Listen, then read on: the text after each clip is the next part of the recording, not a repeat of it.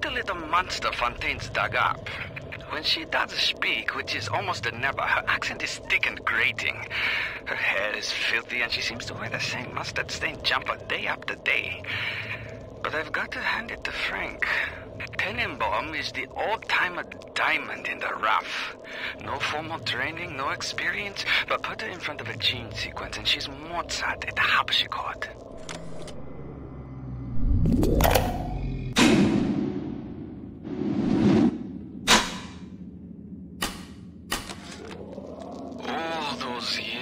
We thought we were making progress with our Skinner boxes and our electric shocks.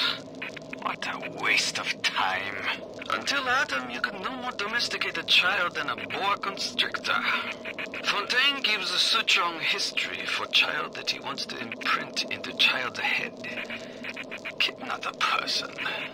A jukebox, ready to play whatever tune Fontaine wants to hear.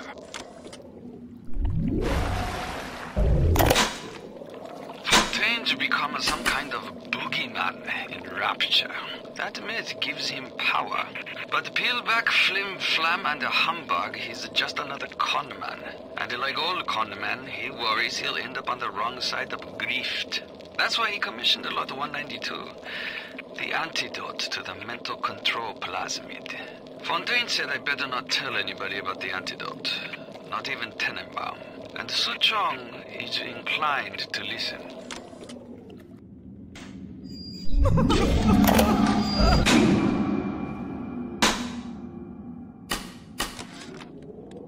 When it was done with Culpepper, I left her as she was in the bathroom.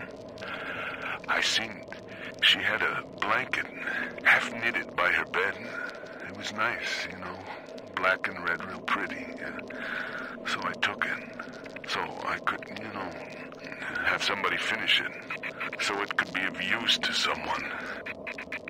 It just didn't seem right to leave it lying there all by itself.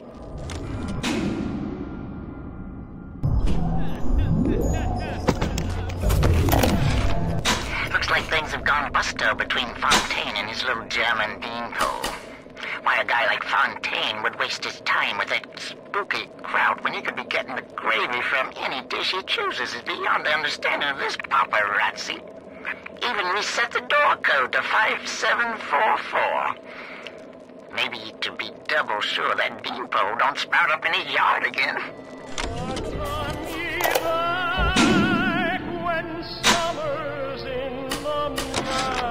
These sad saps.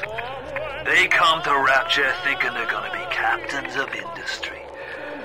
But they all forget that somebody's gotta scrub the toilets. What an angle they gave me.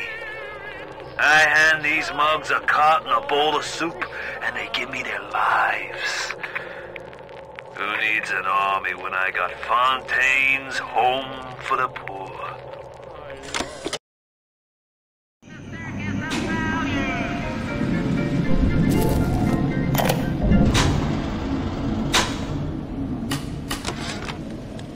I was so angry when I came down here, but my God, I had no idea. There's armed men all over the place. I saw a woman climb over the fence trying to escape.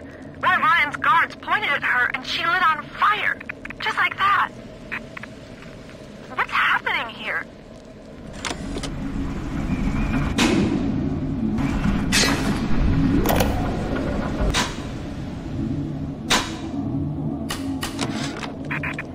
I bribed one of the gorillas at the gate to let me in. It's awful in here. To my right, I can see a dead woman lying in the street. Everybody just walking by her like she isn't there. But I noticed something spray painted everywhere. Atlas lives. And I don't know what it means, but something tells me it's important to these people.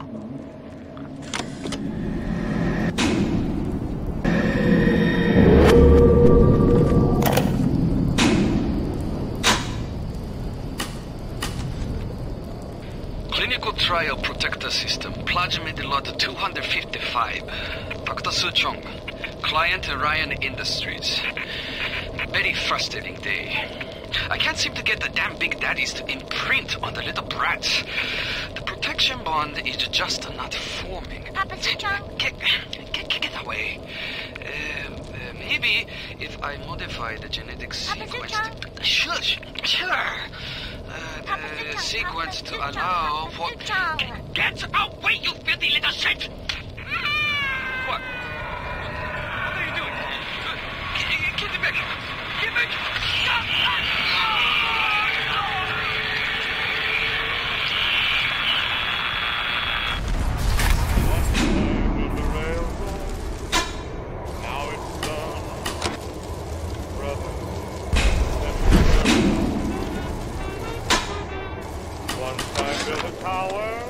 The people here have grown to trust me. Ryan's mistress, and still they take me in. They finally brought me to Atlas. Without him, the people of Palo Square would give up. I asked him if he was going to lead the people in some kind of uprising against Ryan.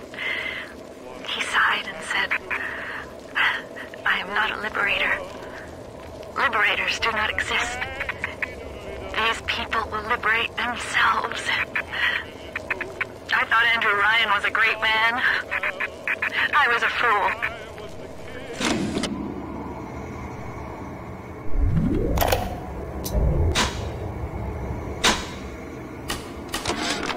Never play a man for the short con when you can play him for the long one. Atlas is the longest con of all. Ryan wanted Frank Fontaine dead. I just gave him what he wanted. As Atlas, I got a new face, a clean record, and a fresh start.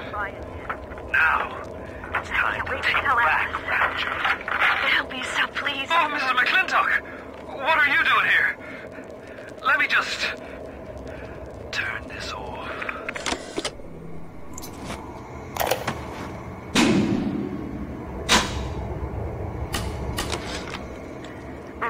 Outside the wire today. We snagged 31 rounds of buckshot, 4 frag grenades, a shotgun, and 34 atom. We lost McGee, Epstein, and Vallette. We got one of those goddamn big daddies in the bargain, though. There was something awful they had to do to that little girl to get the atom, but we didn't start this thing. Ryan did. I can't wait to tell Atlas. He'll be so pleased.